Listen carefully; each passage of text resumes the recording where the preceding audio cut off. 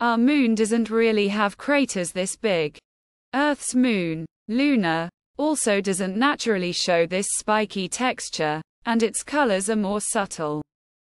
But this digital creation is based on reality.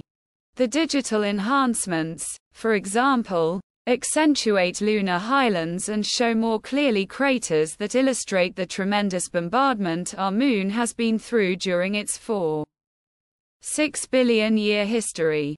The dark areas, called Maria, have fewer craters and were once seas of molten lava. Additionally, the image colors, although based on the moon's real composition, are changed and exaggerated. Here, a blue hue indicates a region that is iron-rich, while orange indicates a slight excess of aluminum.